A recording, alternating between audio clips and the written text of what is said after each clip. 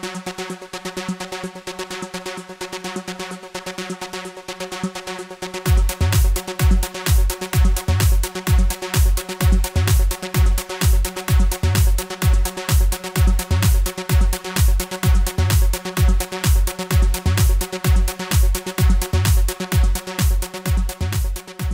name is Filbert Ferdinand. I'm still 17 years old, so please don't call me Mister, just call me Filbert. And in my whole life, there are two experiences that I really do proud of myself. The first one being the National Science Olympiad. And on that competition, I was able to do my best and I got lucky. Yeah, I got lucky and managed to bring back gold medal for my school and more importantly for myself. And because of that, I was sent to represent, as you guys have heard, Jakarta or Indonesia in International Olympiad of Metropolises, which was held in Russia. Yes, privilege to Russia, that's good. And to give you a brief overview, take a picture on your left. That's what you guys might be thinking of, what we're learning in math. No, the truth is, what we're learning is, like the picture on the right. So on those competitions, we were given 4.5 hours without no break, just to solve 3 problems. And if you cannot, say bye-bye. So maybe what you're looking is, oh, there's a circle, there's a triangle, what should we do? Even I don't know, but that's mathematics.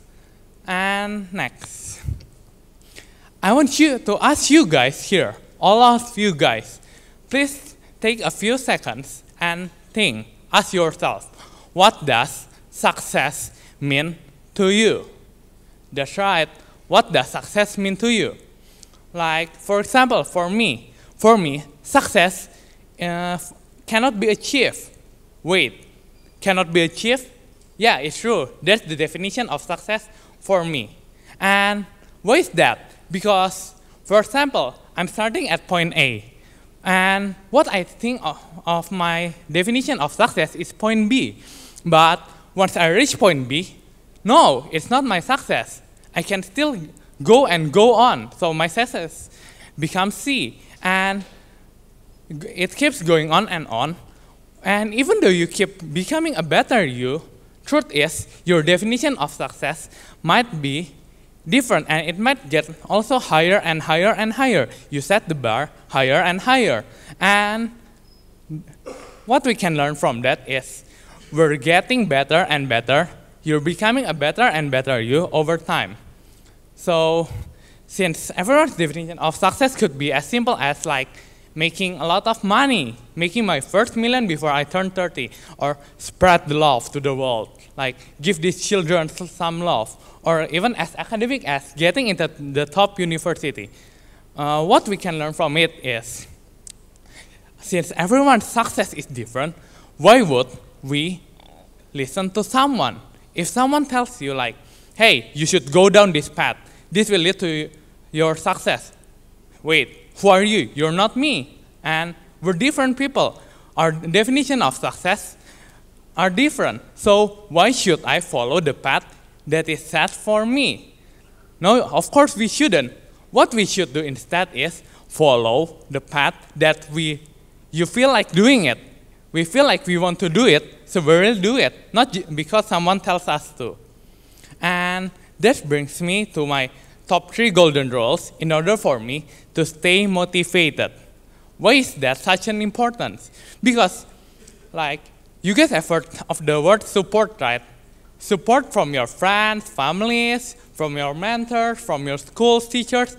Yes, they're really, really important. But the most important one is support from yourself.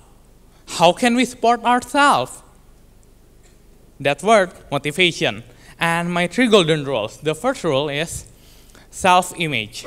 So the guy on your left, his name is Napoleon Hill. He's very, very famous and well-known for his book, Think and Grow Rich. And he's also famous for his well-known quote, which is, whatever the mind can conceive and believe, it can achieve. That's where self-image comes from. So the definition of self-image is simple. Close your eyes now and think, who do I want to be? Which person do I want to become 10 years later, 20 years later? Oh, I want to be in my fancy house, in my luxury car, together with my beautiful wife, for example, like that. And that's your self-image. And why is there such an importance? Because when it comes rough times, and yes, rough times, it will happen. Your life is not that good. And when it strikes, we have our internal support. So, I want to become this person. So, why should I give in now? Of course not. You should push yourself more. And from self-image, actually there are two things that we can do to get a better definition of our self-image in a positive way, of course. The first one being is to surround yourself with people, those you think, who do you really want to become? Because like people said, you are the average of 5 people that you spend your most time with. And because of that, if we spend most time with those positive people, those we want, of course we get an insight of their career paths, of their mindset, and it will influence the way you are right now in a positive way. And in the end, you'll get a better self-image and you'll work harder for it, knowing that you can really achieve it. And the second one is as simple as saying 2 words. It is, let's go! So like every morning, for example, today, when I woke up, out of my bed when I was still sleepy, I directly go and say, let's go! I'm gonna crush today. I'll do my best. Whatever happens in the end, it doesn't matter. Because just by saying these 2 words, let's go, it will re-energize yourself. It will fill yourself with positive vibes. And it will help you to go on through the day. The second one is the 80-20 rule, also known by the Pareto principles. So, like you can read, the 80-20 rule is a rule of thumb. It states that 80% of outcomes can be attributed to just 20% of all causes for given events. Actually, for many events. Yeah, as you can see, it's very, very famous and well known, and still used currently in many business and many other fields also. 80% of sales comes from 20% of customers. 80% of productivity comes from 20% of activity. For example, how long do you spend with your phone? If I spend 5 hours with my phone, which is very, very common with teenagers nowadays, the truth is, it could be only 20% of the time you spend with your phone is productive. That's the truth, because we're addicted to social media and many other things like YouTube. And even the 80-20 rule also applies to when measuring frustration. Like 80% of the mistakes are often made by just 20% of the employees and many, many more. And to get a better insight, what we should do with this Pareto rule. Actually, if you guys think more, all we need to do is just to identify those 20% that will give me the 80% of the outcome. And that is called the vital point. And how do you do that? Just by trial and error and keep going on and on, you'll finally, in the end, identify those 20% that will lead to the most result. And hold on guys, it's the last one. Rule number 3, to give back. Yes, giving back is important. Truth is, we have learned this since we were still young. Education is a gift that keeps on giving. Like, you were taught to do something, you were taught about manners, we were taught about academic-related things since we were just a normal kid, since I was just a boy. And now, it is our time, young generations, to give back to the world.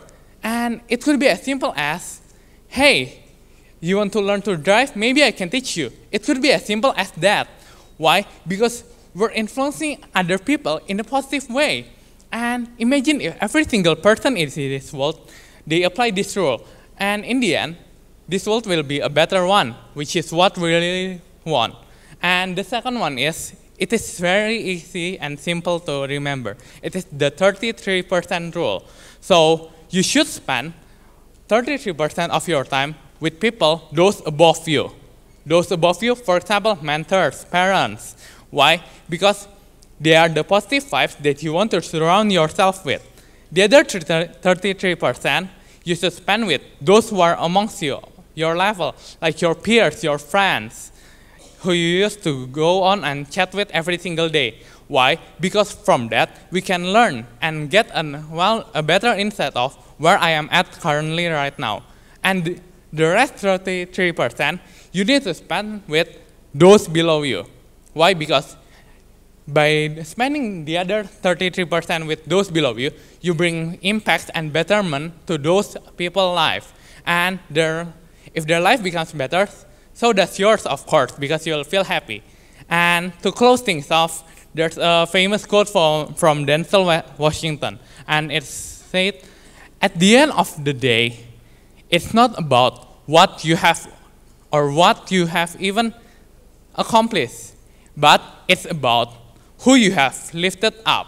So the 32% that you lifted up, and who you have made better, and it's about what you have given back to this world. So spread the love. Thank you. My name is Filbert Ferdinand.